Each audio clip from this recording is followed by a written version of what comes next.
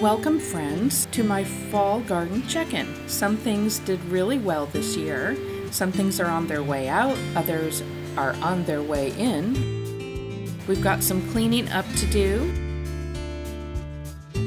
The pots did fairly well considering.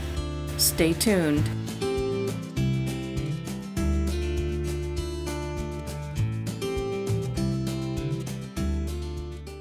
We had a tropical storm come through about a week ago, and the winds were so heavy that they blew some of the plants sideways, and they've stayed there. Some things have become scraggly. See, look at that Russian sage. It's just permanently sideways for the rest of the year. The bearded tongue is on its way out. The coreopsis, amazingly, is still blooming. The wind had its way with that as well. The black and bloom salvia are looking great. They're a late summer bloomer, and they're doing what they're supposed to do.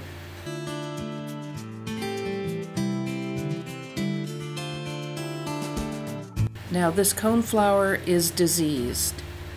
It has Aster Yellows Disease, which is caused by the aster leafhopper. It can often happen to coneflowers, to black-eyed Susans, and a few other varieties. You can see that the flowers have appendages coming out of them like little satellites. The remedy is to dig up the whole plant.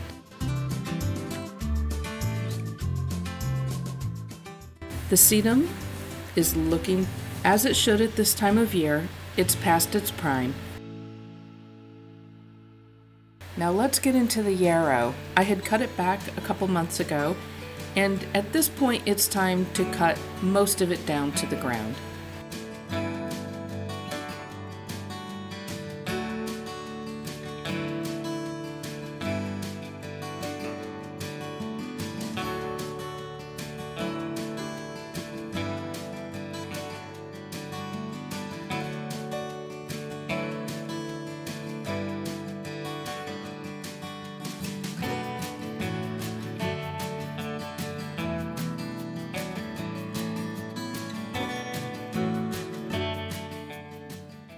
This is the final result of that hard prune, and what grew up looks pretty healthy.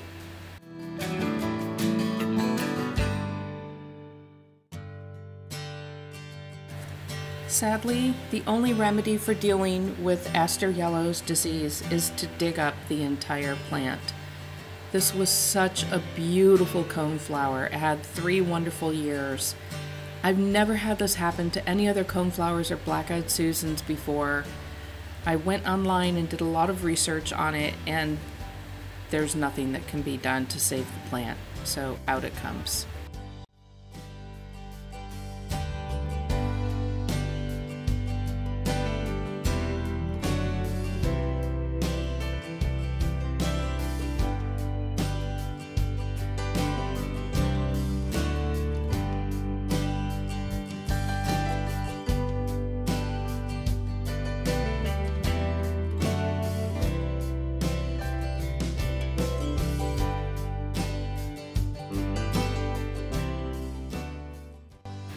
And here's a close-up of some of the strange flowers that grew appendages from this disease.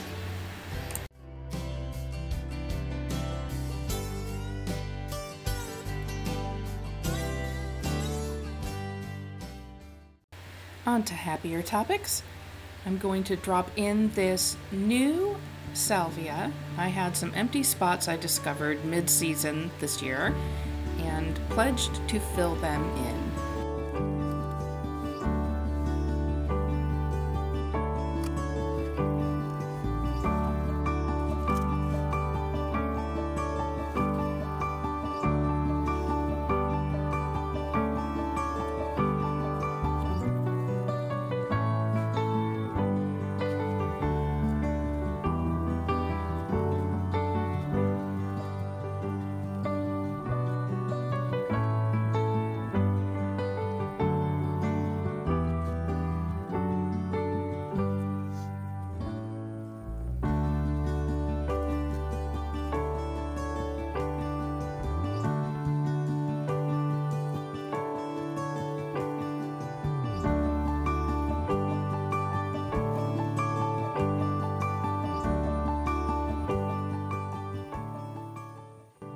I'm adding in a traditional garden phlox and putting it next to the white phlox David so that there will be a little mixture of color.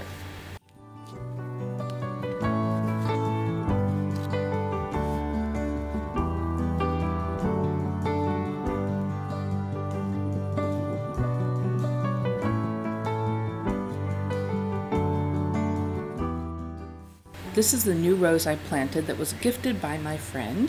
It's a David Austin variety called Scepter d'Isle. It's looking pretty darn healthy. I'm really happy with it this year, but I'm going to deadhead a couple things. Often I get a second flush in October. Let's keep our fingers crossed.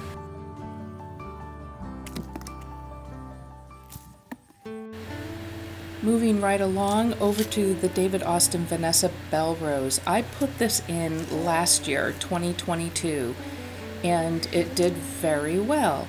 However, this year, midsummer, I started noticing some signs of possible RRD. You can see witch's broom, growth patterns. You can see buds that should be yellow that are pinkish, and they're malformed. My front rose bush, which was an Olivia Austin, I had to remove from RRD. I had to remove it this spring. I fear that the mites that cause RRD may have gotten to this rose in the back of my property. So I'm going to cut this way down and we'll see what it does in the spring. At the first sign of disease, I'm going to have to take the whole thing out.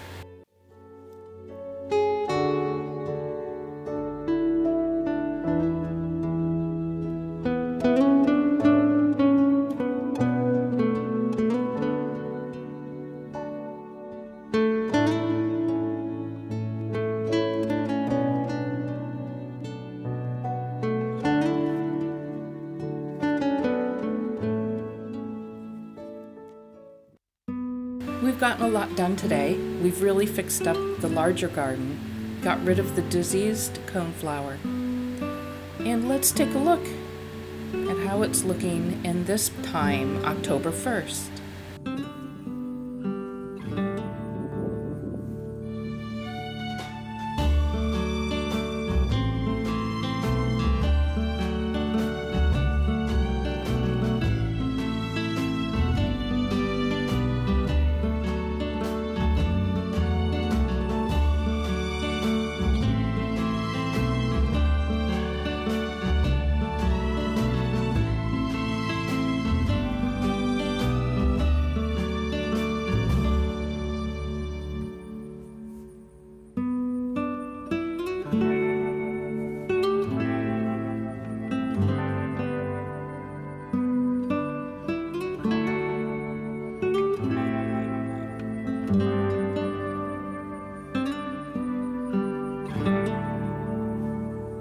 Thank you for being here, friends.